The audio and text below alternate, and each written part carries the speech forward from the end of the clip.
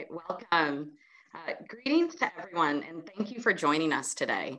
I know there are several fantastic programs that are in the same time slot, so I really appreciate all of you choosing to join this panel on gun violence and human rights. My name is Madeline George. I am the Senior Fellow at the Whitney R. Harris Law Institute at Washington University School of Law in St. Louis. I run the Institute's Gun Violence and Human Rights Initiative, along with one of today's fantastic panelists, Professor Layla Sadat. However, before I get to today's panelist, I'll set the stage for our discussion. Although this panel does have a particular focus on the situation in the United States, firearms and gun violence are not unique to this country, although, as we will discuss, we certainly do hold a unique position. Globally, there are 1 billion firearms. 357 million of these, or 85%, are in civilian hands. In contrast, 13% are in military arsenals. The final 2% are owned by law enforcement agencies. Yet firearms lead to devastating consequences for human rights. Many of our international bodies have noticed. Sorry, I'm getting a note that my sound is garbled. I think it's important here to point out that 46% of global homicides are committed with a firearm at a scale of 174,000 a year. In Latin America and the Caribbean, which have the world's highest homicide rates, this is even higher, with 66 to 72% of homicides involving firearms. Yet, while other countries do suffer from gun violence, the US is a global outlier. Nearly 40,000 people are killed by guns every year in the United States. 2/3 of these deaths are suicides, presenting a really unique challenge. Another 175,000 people are non-fatally wounded by firearms each year. Research shows us that just the presence of a gun in the home increases the risk of homicide, suicide, and accidental shooting. And this is a real problem, as in the United States, we have an estimated ratio of 120 guns to every 100 people. We own 46% of the world's civilian-owned firearms, and yet comprise only 4.3% of the global population. 100,000 people in the US, per 100,000 people, the US has nearly 12 times as many gun deaths as Australia, 8 times as many as Israel, and nearly 20 times as many as Spain. Perhaps unsurprisingly, those countries have comprehensive systems regulating firearm ownership and sales. In contrast, one second, see if this helps. In contrast, a review of US federal regulations related to firearms and their oversights reveals a consistent trend of loosening regulations and restrictions. The last major piece of federal gun control legislation in the US was adopted more than 2 decades ago. This gun violence crisis touches every corner of society, and it seemingly leaves no group untouched. It affects our school children, targets religious communities, and those attending political and civil rights rallies. It finds us at cultural events like concerts. Disproportionately affects our country's youth, populations of color, and women. This violence creates negative psychological stress, has fostered a general climate of fear that interferes with the enjoyment of fundamental human rights every day. And yet, our gun laws and violence are not just affecting communities across the United States. Instead, we are exporting firearms and gun violence across our borders, especially to Central and South America. This, of course, has ripple effects back to the US, such as those relating to migration, economics, and gun trafficking. We must pay attention to this legal reality. Today, I am honored to be joined by 3 really fantastic panelists who can shed some light on this phenomenon. We will begin our discussion by looking globally and then move the lens inwards from a more domestic perspective. First, we will hear from Professor Barbara Frey. She is the Senior Lecturer at the Institute for Global Studies, the Human Rights Program at the University of Minnesota.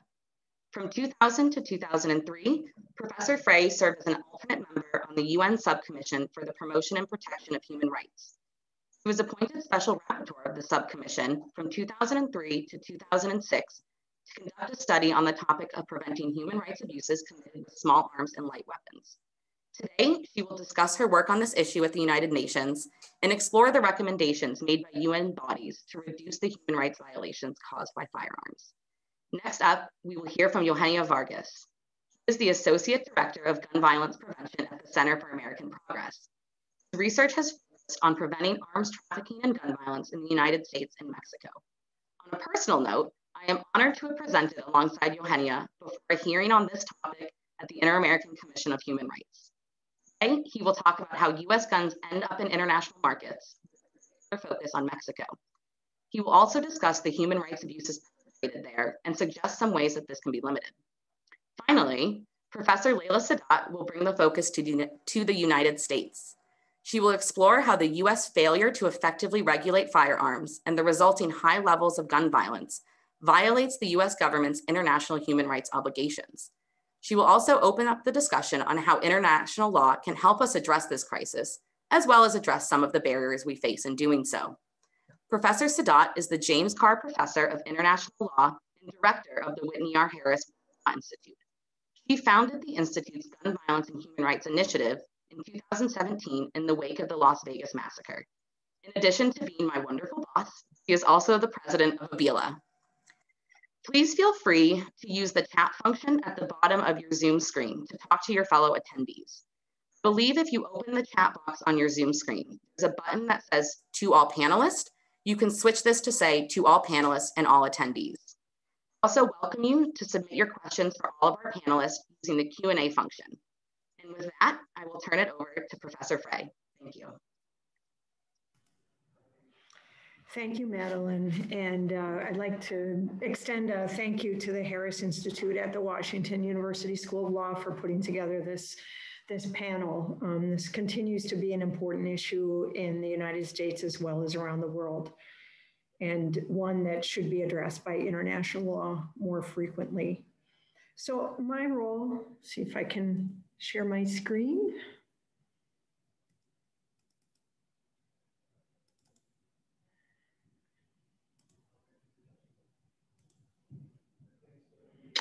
My role here is to discuss the framework of international human rights law and how it relates to the issue of gun violence.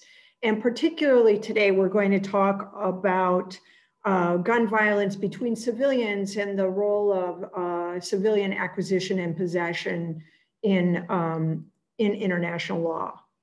So what does the human rights framework offer to this discussion? Well, first of all, it reframes the individual human rights narrative and specifically reframes it toward the victim, thinking about the role of guns on victims, both individually and collectively, and away from just a single conversation about self-defense and the rights of the gun bearer. International human rights law also helps us to examine gun violence in a global context. And what that means is looking at these issues comparatively, both to learn practices that work or problems that we have in common, and also examining the effects of the easy availability of weapons and guns in weaker states, which is a serious problem. What rights are affected by civilian acquisition and misuse of guns? Well, of course, the entire spectrum of human rights. Most of the literature at this point focuses on the right to life because we think about the role of guns in extrajudicial killings and taking away people's life. But when you examine it, and the United Nations has done this examination, it's also deeply affects the right to thought, conscience, and religion, a non-derogable right in international law. When we look at selective attacks upon religious groups, they attack upon the Muslim community in Christchurch, New Zealand, as an example, and other threats of violence and killings in religious communities.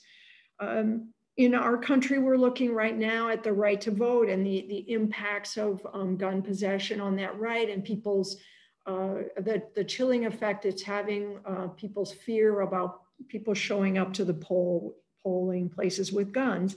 In other countries, this has had a very real impact. In Mexico's 2018 elections, there were 21 candidates who were killed with firearms during or after that election. So this can have real impacts on the democratic process. And then, of course, economic, social, and cultural rights as well are impacted. Most obviously, health systems are deeply impacted by dealing with gunshot injuries and long-term disability issues. And these can impact the priorities of a system. And if emergency rooms are dealing with gun violence in this moment, it decreases their capacity to address other issues. The right to education is another important right that is affected by gun violence. In Rio de Janeiro, in 2017, shootouts between rival gangs and or police forced closure of 20 to 30 schools per day. And so we know in communities that are saturated with gun violence that there can be a collapse of economic activity and cultural activity. So what has the UN done about this issue, in particular, the issue of civilian possession? Well, first of all, I want to point out a curious separation in the United States between the gun discussions and the arms discussions that take place in New York in the first committee of the General Assembly on security, and the discussions that are at least now beginning to take place in the office, through the Office of the High Commissioner for Human Rights and the mechanisms in Geneva that address human rights issues. Prior to 2001, there had been absolutely no discussion of gun violence and human rights in the human rights context. These are the chimneys we're familiar with in the UN context, and there was a deafening silence in the human rights side of the system. But in 2001, there was an important conference that was held, the UN Conference on the Illicit Trade in Small Arms and Light Weapons, which resulted in an important political program of action. And during that time, I was a member of the UN Subcommission on the Promotion and Protection of Human Rights. I was an alternate member, and I asked and received a study to look at the question of this intersection of small arms and human rights. So in 2002, the subcommission selected me to do a working paper, and in the following 4 years, I carried out a study on the prevention of human rights violations committed with small arms and light weapons. The idea was to understand the human rights implications of these issues and not just the security, domestic, national security implications. So in my, in the resolution that named me Special Rapporteur, the subcommission said the protection of human rights must be central to the development of further principles and norms in this area.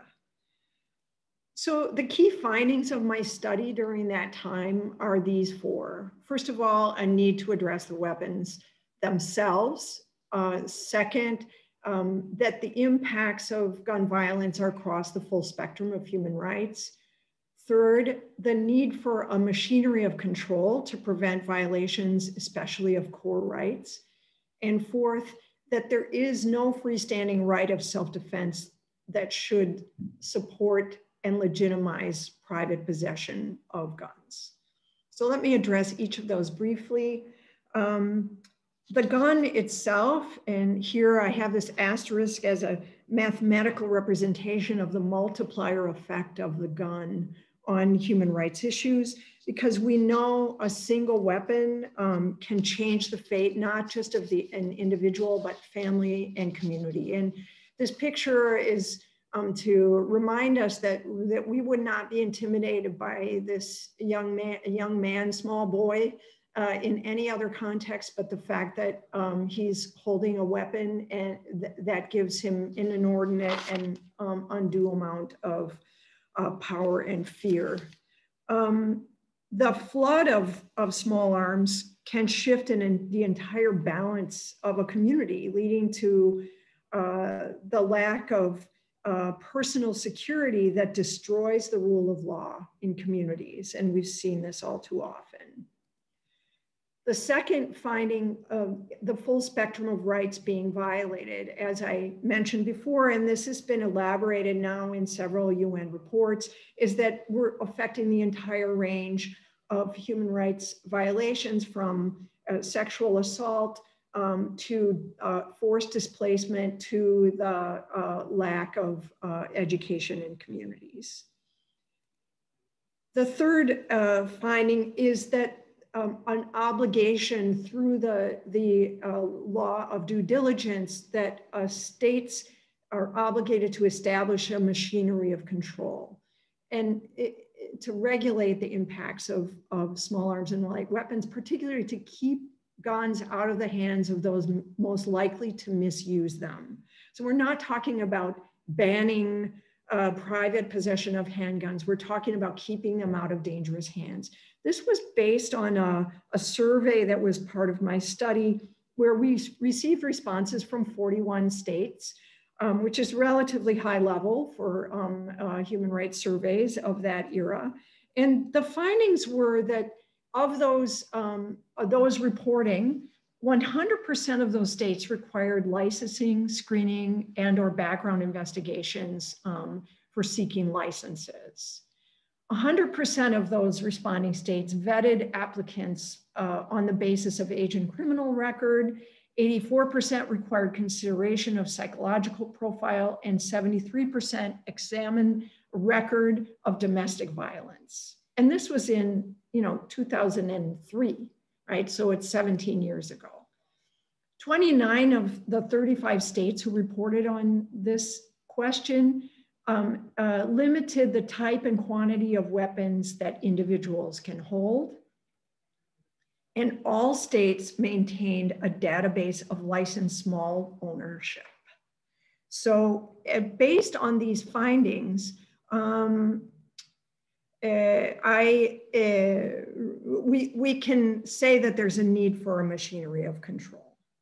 So the other analysis that was part of the study, especially regarding civilian possession, was the question of whether or not there is a human right to bear arms.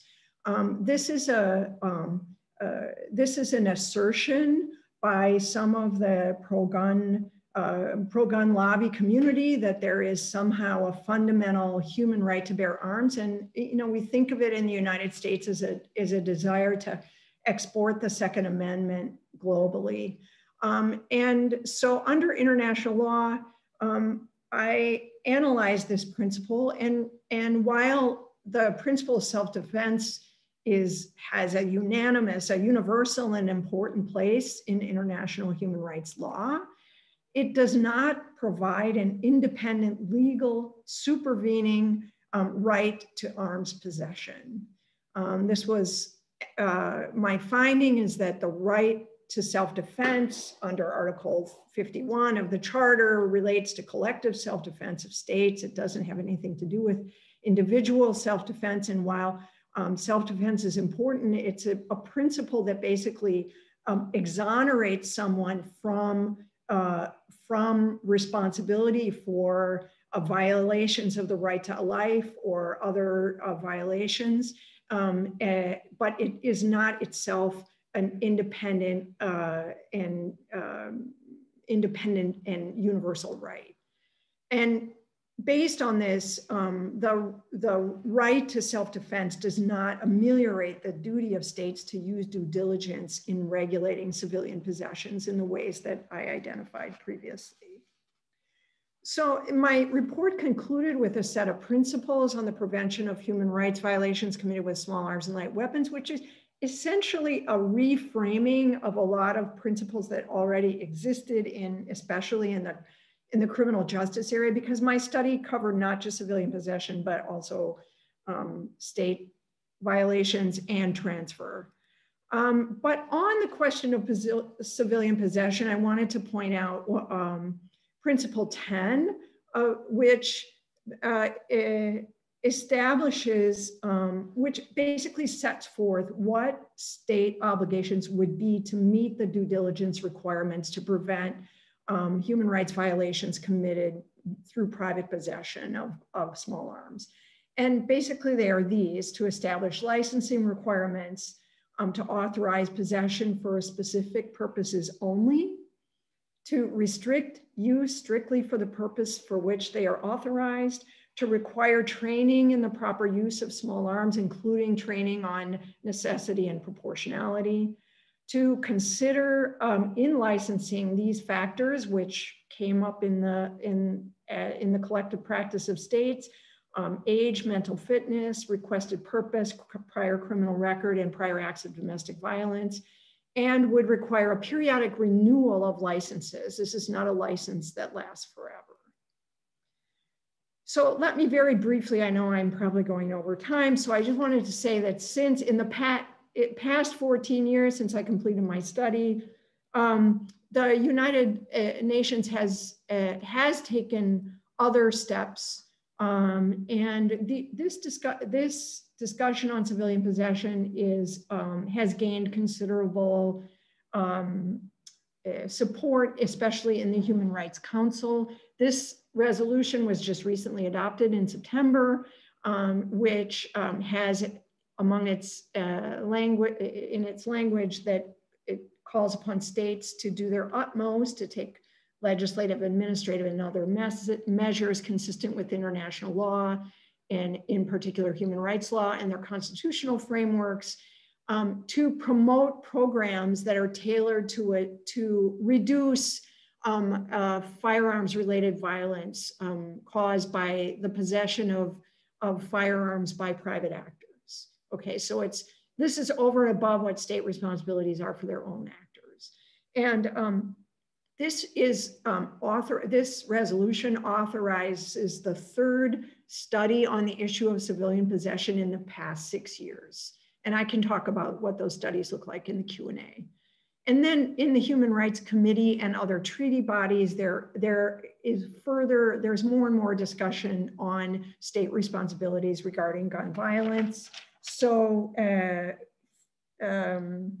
since 2012, there have been about 15 different states who have been asked to produce information regarding the misuse of firearms in their states. So there is more and more scrutiny in the treaty bodies. In the US case, there's excessive scrutiny because of the seriousness of the issue for us.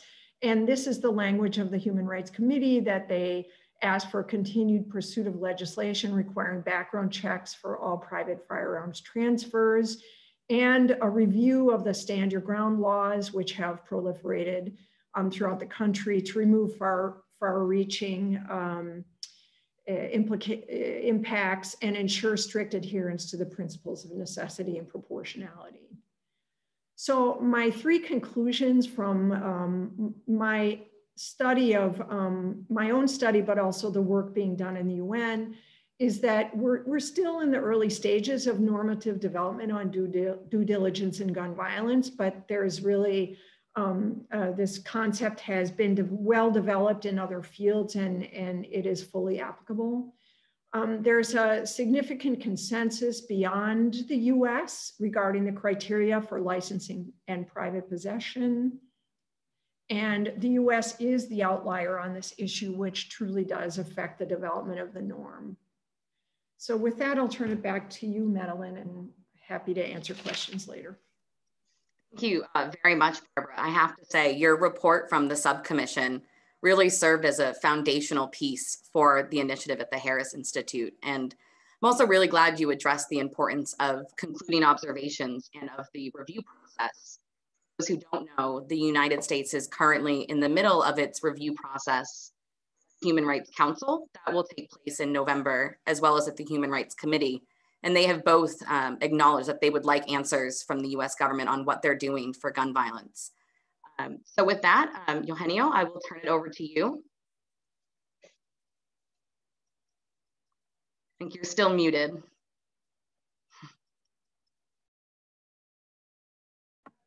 Okay, sorry, I was sharing my screen. Can everybody see my screen now? I can see it. Yeah, thank you. So my name is Eugenio Weigen. I want to thank the Madeline, Professor Leila, and Professor Frey for sharing this panel with me, for inviting me to talk about gun violence in the United States. I am the Associate Director for Gun Violence Prevention at the Center for American Progress, where we focus mainly on gun violence within the United States, but we also address an issue that is often not addressed within the gun violence prevention space in the United States, but unfortunately is getting more attention now, and that is the repercussions that US guns have abroad, particularly in Central America, Mexico, and South America. So that's where my presentation is going to talk more about that.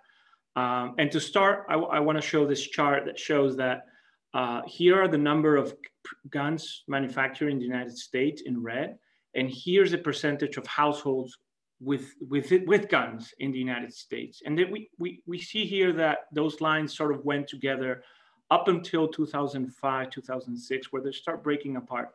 And it's interesting because during that time, we saw, for example, the ban of assault, the removal of the assault weapons ban in 2004. The United States passed PLCAA law, which pretty much made the gun industry and gun dealers immune to lawsuits, among other things. We started to see that the production of guns in the United States rose dramatically. And the percentage of households sort of remained, the percentage of households with guns sort of remained flat. Now there's a couple hypotheses for that, and I want to address those really quickly. One is that households now have multiple guns. And that is true. We do see that many households in the United States now own up to 25, 30 guns within their household. So it's true. However, I have some concerns with that hypothesis based on the available data. I need to make a disclaimer here that data around gun violence in the United States is very, very limited. So we often have to rely on what we can find on estimates from academics, from journalists that make fantastic reports. I want to take the moment to thank them because it's based on that we can get some information and some pieces of the puzzle. So based on that, there is a survey conducted by the faculty at Harvard that shows that the growth of US gun ownership from 1994 to 2015 grew around 70 million. But if you look at the growth in the production and import of guns in the United States during that time, is around 156 million. So there's also a discrepancy there that questions that the sole explanation of that shift in production and percentage of household owners is exclusive to that multiple gun ownership theory. So the other potential explanation that I want to address here is that many of those guns are simply going abroad and being trafficked. And there are basically a lot of reasons to suspect that support that. Here, the first one is the same line of gun production in the United States, and then you see homicides in Mexico below. The line is very similar. There's a correlation of almost 80 between those two graphs. So it shows that they're associated somehow. Now, there's a lot of questions of whether that's just a coincidence or not. But here, as you can see, there's a lot of reasons to believe that it's just more than a statistical coincidence. You see the percentages in this graph. You see the percentages of homicides in Mexico perpetrated with a gun in 2004. This is right before the banning of assault weapons, the removal of the ban on assault weapons in the United States in 2004. Let me just, I don't know if people know about this, but the United States banned the commercialization of assault weapons from 1994 to 2004. And then in 2004, it didn't renew that ban, so it was removed in 2004. And after that, they were able to commercialize and sell assault weapons within the United States. So in Mexico, you saw that homicides in 2004, only 25% were perpetrated with a gun. By 2017, that percentage rose to 66%. And now figures from 2017 and 18 show that that's closer to 70%. So that's also another indication that it's possible that the shift in gun production in the United States is linked to violence abroad, particularly in Mexico. I'm mostly going to address Mexico in this presentation, but I have to say that there's also many other countries that suffer from similar challenges. Also, when you break down the production of guns in the United States during that period, we know that the main drivers of the production have been high caliber pistols and rifles. Those are the ones that are rising the level of production in the United States within the last 15 years. Those are the weapons of choice for criminal groups in Mexico and Central America. So again, there's another indication that the first graph that I showed you is more than just a statistical coincidence, and there's reasons to believe that many of the guns that are being produced in the United States actually end up abroad. There's also the ATF reports. You have the ATF reports that have constantly shown that out of all the guns recovered in Mexico, all the crime guns, recovered in Mexico, about 70% are traced back to the United States. And that has been consistent from 2009 to 2018.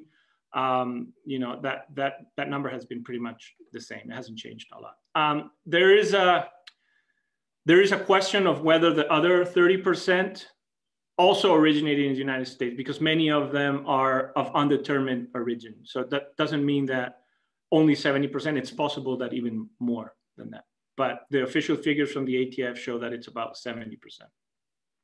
There's also academic research that basically shows that around 213,000 firearms were purchased annually in the United States from 2010 to 2012 to be trafficked to Mexico. That means that, what is it, around, well, I can't do the math right now, but it's a lot of guns per day that are trafficked from the United States to Mexico. Another study that particularly addresses the removal of the assault weapons ban in the United States shows that after that ban, homicides and specifically gun homicides in Mexican municipalities that border Texas, Arizona, and New Mexico saw a significant rise on gun homicides. What is very interesting about this article from Dube and Garcia Ponce is that they show that the municipalities bordering California didn't see that much of a shift or increase or a significant increase in gun homicides. And the reason that the author said is that California maintained its own state level ban on assault weapons. So again, we have statistical, we have reports from the ATF, we have statistical correlations, we have academic papers that show this. And then there's just simply just looking at journalists and publishing their articles and their images here. You see, these are gun confiscations. On your left, you see guns that were seized in the United States that were meant to be trafficked to Mexico. On the other side, you see guns that were seized in Mexico that were coming from the United States. So you see that these are actually AR-15s, sometimes AK-47s, again, the weapons of choice for criminal groups in Mexico and Central America. There's also, simply by looking at ATF press releases in recent years, where they show that there have been attempts to traffic guns to Mexico, that they were caught by the ATF. You see numerous of those examples as well. The reason I'm showing you this is that when you start adding press releases, you start adding publications from journals on images, when you look at statistics, when you look at rare, but they are academic studies, it starts to make sense and start to think that gun being produced in the United States, many of them end up outside, beyond our own borders. Now, what's important here is the repercussion that this has had in these countries. I mean, this is just an image of what happened a year ago in the municipality of Villa Unión in Coahuila, where unfortunately 22 people were killed in a shootout with AR-15s. This is the office of the mayor of Villa Unión. This is what it looks like. Barbara just spoke about intimidating, politicians and candidates. This is what it looks like in Mexico when somebody uses those types of assault weapons against them. We also saw the example in Sinaloa where they caught the son of El Chapo Guzman again last year, and immediately there was a response by the Sinaloa cartel, and this is what they look like. Now, in this particular image, it's a Barrett 15 rifle. These rifles are capable of taking down helicopters, and they're being recovered in Mexico. An analysis done by John Lindsay Poland from Stop US Arms to Mexico found that there was, from 2010 to 2018, there was 554 Type 15 rifles like this one. He was able to ensure that at least 227 of those were produced in the United States. Some of them, again, had no, they were not able to determine the origin, which also suggests that potentially the number of those that could actually come from the United States are much higher. And I mentioned earlier that it's not only Mexico. Here are just brief examples of US guns being recovered in Brazil, US guns being recovered in Colombia, US guns being recovered in Chile, and in Central America. So you see a lot of examples of not just Mexico, but other countries suffering the similar problem of US guns fueling violence. It's not that these countries don't have problems. They have many problems. In Mexico, there's impunity rates. There's corruption in these countries. We're not saying that it's just the US guns. But when you combine guns to domestic violence, when you combine guns to bullying, when you combine guns with hatred, when you combine guns with drug markets, with corruption, the levels of lethality increase significantly, and the perception of insecurity increases significantly. Also, just to quote a couple numbers, from 2014 to 2019. More than 11,500 guns were recovered in Canada that originated in the United States. During that same period, 70,000 guns recovered in Mexico originated in the United States. More than 15,000 guns recovered in Central American countries originated in the United States, and more than 6,000 guns recovered in Caribbean countries originated in the United States. We're talking about a 6-year period, and we're having more than 95,000 guns of US origin being used in the region. And those are guns that are recovered, which means there are a lot more guns, US guns being used in crimes in these countries. So just concluding thoughts, when analyzing US gun violence and human rights, violations of human rights, the violations of human rights in other countries need to be considered. We need to know that, yes, the problem of gun violence is violating a lot of human rights within the United States, but that goes beyond. It's affected the right to life in Mexico and Central America and South American countries. It's affected the right to feel secure within your countries, because having said that, it's not just homicides that are rising. It's the use of guns on robberies. It's the use of guns in kidnappings. It's the use of guns in extortions. And it's proven that when somebody suffers from a gun-related crime, even though the gun was never fired, it still has effects of a perception, feeling insecure for several months, feeling vulnerable for several months, and that just adds up to the whole community. So we need to consider, when we're talking about gun violence in the United States and human rights abuses, of course we need to focus on the United States. It has a lot of repercussions, but we need to focus on the impact that it has on human rights abroad as well. Like I said before, Mexico and other Latin American countries, they have to address their own internal factors that contribute to high levels of violence. But the role of US guns needs to be considered. The level of gun trafficking from the United States needs to be considered. And I want to pause here, and I highlight here legal gun exports as well, because that's another issue. There's a lot of guns being trafficked from the United States to Mexico, and they're being used by criminal groups. But at the same time, the United States also provides the military in Mexico to combat those criminal groups. So you have an interesting arms race there. The problem is that the military and police officers in Mexico they have also issues of corruption. They have also issues of collusion, and also are linked to many human rights violations You know, the Ayotzinapa case comes to mind, where 43 students disappeared, where there was involvement of corrupt security agencies there, and some of those guns used by legal security agencies originated in the United States. So the United States must recognize its responsibility on the challenges of gun-related violence in Latin America and other countries.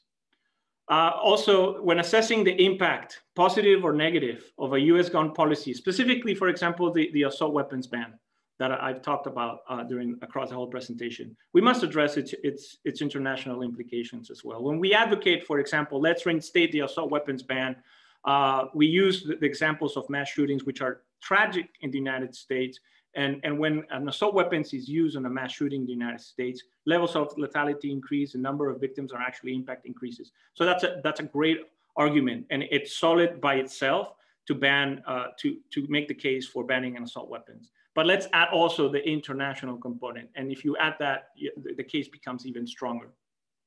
And there are, aside banning assault weapons and high capacity magazines, there are, I think, other measures that the United States can do that would reduce not only gun violence within the United States, but also gun trafficking. And I think the best example is also universal background checks. I know that Barbara touched a little bit on that as well. But in many states within the United States, you can easily buy a gun at a gun show or online with no questions asked. And that clearly affects gun trafficking within the United States, but it also affects international markets as well. I think we also need to address the problem of the high levels of guns that are being stolen each year in this country. We did a study at Center for American Progress that shows that a gun is being stolen every 2 minutes in the United States. Again, that affects the internal market and the internal gun violence, but many of those guns are potentially also being brought abroad as well. And then the final one is make data available. We have to advocate for better data. And I think more than lack of capacity with the institution, this has to do with lack of political will, because we know that the data exists. I know that ATF data has, for example, the number of crime guns that are recovered in Mexico and traced. They have that data broken down by state, by type of gun, but they cannot release it. And that has to do with legal limitations. So it's not institutional capacity. It has to do more with, I think, political will to do it. But I think this data is important, not just in international gun trafficking, but also within the United States. Among the top causes of death within this country, the top 30, gun violence is the least research of them all. So we need to do more research and compile more data as well. So with that, I'll leave it for questions and answers, and I'll turn it back to Madeline. Thank you. Thank you, Eugenio. You know, there was a question that came through the Q&A that asked whether we thought this was an issue that should really be discussed as an international law issue, or whether states are entitled to address it as an internal matter. And I think what you shared really just highlights why this can't be just an internal discussion, because what happens here isn't isolated. You know, it does cross borders and does have human rights effects abroad.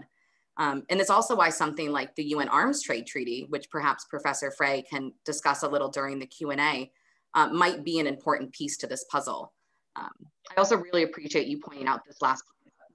Yeah, I think what a lot of people don't realize is that not only has the US failed to pass regulations to actually regulate firearm sellers and the purchasing of firearms, but what they have done in the last 20, 30 years is pass a lot of regulations that, for example, bar the ATF from compiling records of gun sales into a centralized database. The Trehart amendments restrict states and cities from actually accessing trace data that they could use to make more informed policies. So we've really put these roadblocks in place that really stop researchers and policymakers from doing more about this crisis. So now I think we're really narrowing into the US. So I will turn it over to Layla Sadat, who can discuss how the human rights implications in the US play out under law. Thank you so much, Maddie. And I just listening to Barbara and Eugenio, I feel like I learn so much every time I hear you talk, because you have been toiling in this vineyard for a lot longer than we have. And you have brought some really depth and historical perspective and global perspective to this problem. So I'm really honored to be on a panel with both of you, because you really are you're trailblazers in this area. And so I know at the Harris Institute, we really appreciate learning from you as well as participating in this. And I'm also grateful to those in the audience who chose to come learn about this problem. It's a pretty tough problem to address, and it's not easy, but it's something actually that I think is particularly important. I hadn't thought until Professor Frey mentioned it about the impact on voting, right? About armed individuals showing up at polls, or threats against governors, or Gabby Giffords is kind of the poster child for people being shot, but not just Democrats. Scalise, I think, the congressman who was shot as well. So this is really something infecting. It's like an illness infecting the political process as well as other issues. So I'm going to share a PowerPoint. I'm going to try to go through it pretty quickly and talk a little bit about the sort of US legal framework, and talk about the interaction between the US legal framework and the international framework. Okay, hopefully this will work. Yes, can you see my screen? Okay, awesome. I have to do this every day with my students, and mostly I get it right. All right, so if you think about gun violence and human rights, usually in the United States, we start our conversation with the Second Amendment. We didn't always start the conversation with the Second Amendment, right? The Heller case was decided only in 2008. Prior to that, for the entirety of US history, the Second Amendment was believed not to have conferred an individual right to bear arms. That is, there was no individual right. It was really about a well-regulated militia. And you can see the text of the amendment there. Heller was applied to the states in 2010. And for a court that prides itself on originalism, this is a pretty extravagant interpretation, really, of a very, very new right that had never existed and really has no international parallel. So this has become a unique feature, if you like, of the US constitutional framework. Heller was a 5-4 decision, but even after Heller, you can see that reasonable gun control laws are still constitutional. Justice Scalia, who authored the majority opinion in Heller, said, of course, the right is not unlimited. And then Justice Kennedy issued an important concurring opinion saying, of course, we have to look at certain limitations. With the potential appointment of a new justice who's just been voted out of committee, who supports, quote, Second Amendment rights, I think we're likely to see Heller, which was, again, narrowly adopted, deeply enshrined in US constitutional jurisprudence, and thousands of challenges against gun laws are brought by the NRA, which challenges the right of states to regulate gun violence at all, as well as the federal government. That said, the Second Amendment, as it stands now, doesn't pose a constitutional obstacle to the regulation of firearms in the United States, and 90% of the challenges since the Heller case have actually been dismissed. At the same time, we have had a lot of legislative weakening of the framework that governs US gun control laws.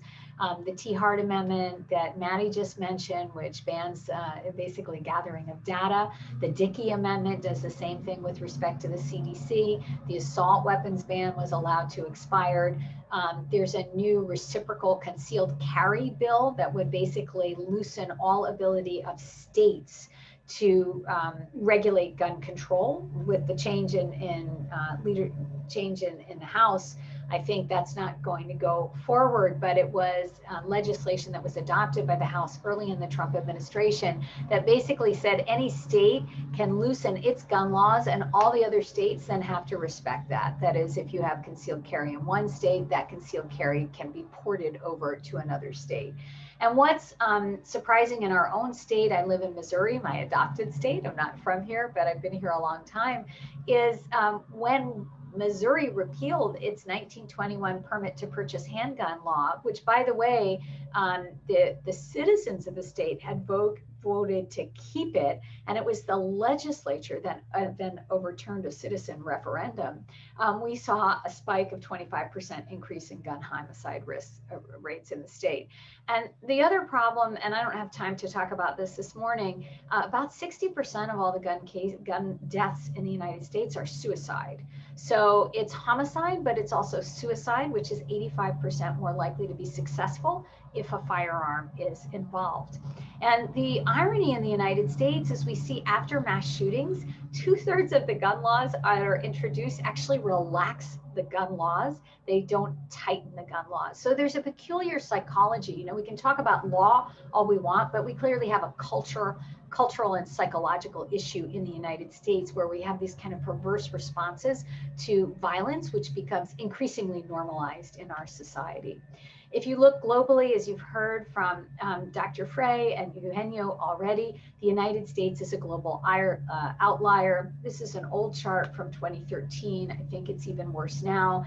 And we also see that the United States appears to be unique in that when we do have a horrific mass shooting, instead of tightening our laws, we loosen our laws. So think about what happened in New Zealand with the Christchurch shooting. There was an immediate reaction to tighten New Zealand gun laws. Australia experienced the same thing. The UK experienced the same thing. And then their gun violence fatalities go down to basically zero. In the United States, we've seen the same pattern. States that restrict guns, that have universal background checks, that have reasonable gun control regulations, right? It's not impossible, but their restrictions and limitations have fewer deaths than states that don't. And my own state of Missouri is not doing very well on this chart, which is particularly alarming. And St. Louis, in fact, had one of its bloodiest summers ever this past summer. And so what we are doing at our institute is not just working on the legal framework, that's our job, but the public health crisis that it's creating is enormous, as others have mentioned. If you just think of, can the United States do this, right? It's sort of like seatbelt laws, right? It's about safety in motor vehicles. Yes, of course, the United States can do this. It just has chosen not to. And I think that is part of the difficulty we're looking at. So the question, and this is really wonderful that we have the question in the chat, is can international law help? And here I really am looking at it inside the United States. Eugenio is correct that we have a global problem and the US manufacturing is aggravating the global problem. But I think we are looking at it at our institute the way so many other intractable problems are happening in the United States, that you have to think about the international legal framework, because American exceptionalism, I think, is literally killing us.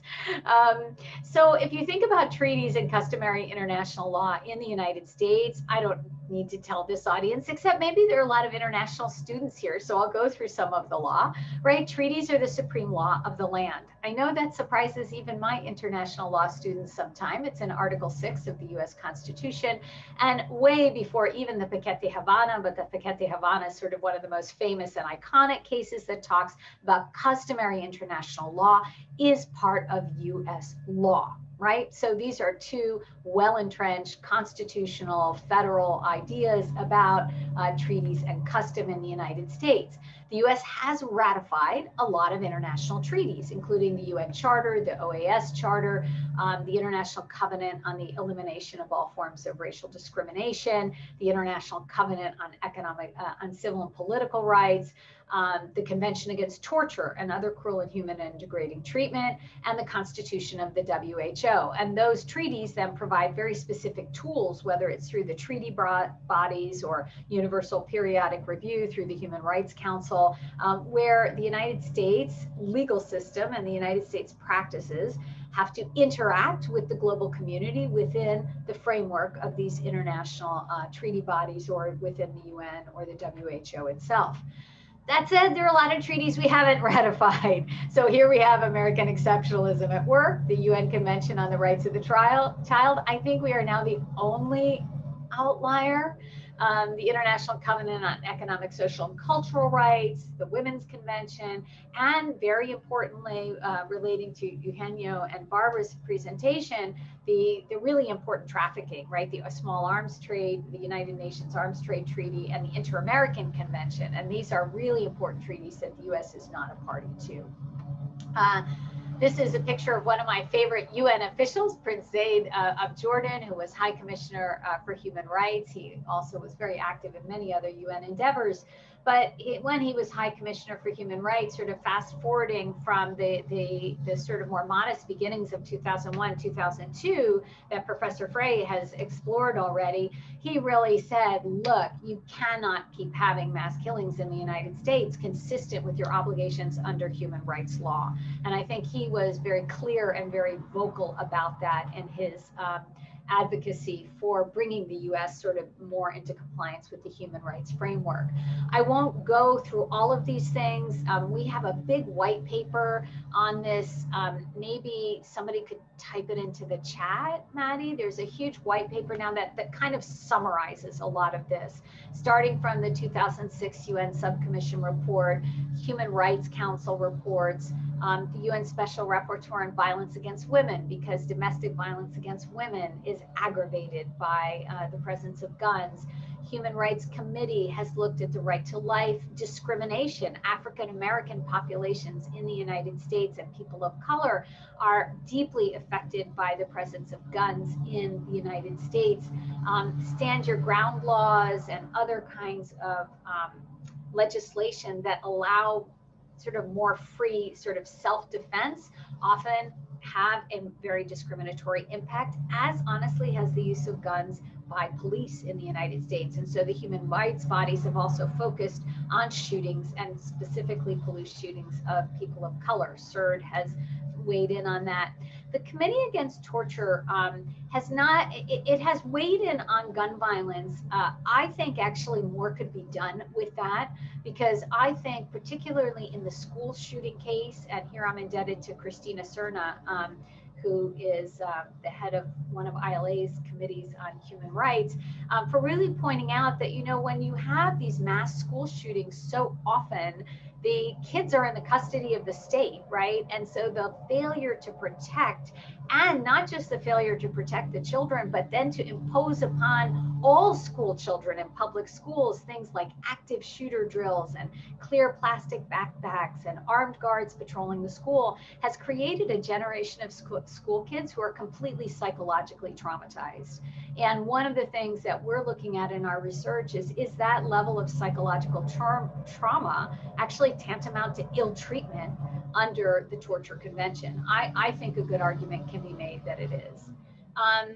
The Inter-American Commission on Human Rights has been starting to take a deep dive into these issues, and they have had calls to the United States to improve its human rights practice, and actually have had two hearings. And here you can see Eugenio in both of them, looking very tall, and Maddie George attending one of them as well. And we're really very grateful to the Inter-American Commission on Human Rights, which has taken this issue quite seriously. Now, my law students always say to me, like, well, so what, right? You went to, you know, wherever you went, and you talked to people in Bogota or in Quito or even in Washington, D.C., and how are you going to actually get this into law?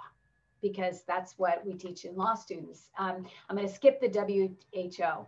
So Roper versus Simmons is a case that I like to point to as at least a little bit of international law infusing the US legal system. And these are obligations embodied in treaties and customary international law, right? And we've said that these elements, these both treaties and custom, are part of US law where they're enforced. There have been many justices of the US Supreme Court, not lately, and not probably many among the 6-3 court that we're likely to get after the, I assume, assured confirmation of Amy Coney Barrett. But there have, as recently as Roper versus Simmons, been justices very, very willing to look at international sources. And remember that international law trickles into the United States Supreme Court, not just through the human rights cases, right, but through garden variety cases about immunity, about banking, about aircraft liability, about lots and lots and lots of things. So even though you had a very strong pushback from now the late Justice Scalia, there are many justices, including Justice Breyer, who's still on the court, Sotomayor, who have seen the United States as taking its place in the community of nations and have been very accepting of international and comparative law. Now, there are a lot of barriers, right? One is sovereign immunity, the political question doctrine, the non-self-executing doctrine in Medellin versus Texas, U.S. reservations and declarations to human rights treaties. And quite honestly, the Federalist Society has made deactivating the role of international law in U.S. courts part of its platform. And we know that the Federalist Society vets judges that are now appointed to the court, or at least that's what's been reported to the news. So that's a problem. We also have this cultural problem, right? That comes out of, again, relatively recent Supreme Court cases, but it's been there for a while.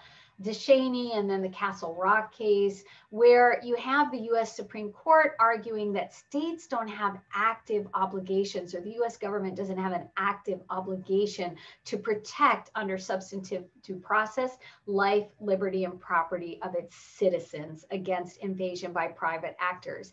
That's the flip side. Human rights law says exactly the opposite, right? Human rights law argues that states have obligations of due diligence, not just with respect to their own actions, but with respect to protecting their citizens from actions by private actors. And this clearly doesn't apply on its face to the resolution of a human rights issue, right? The treaties stand alone. But I would say it's a cultural and sort of deep sociological impediment now in the thinking of many American lawyers that see sort of negative rights as the only thing protected by the US Constitution and Bill of Rights, or even state constitutions, as opposed to the positive rights in the human rights system, where governments have a duty really to take care.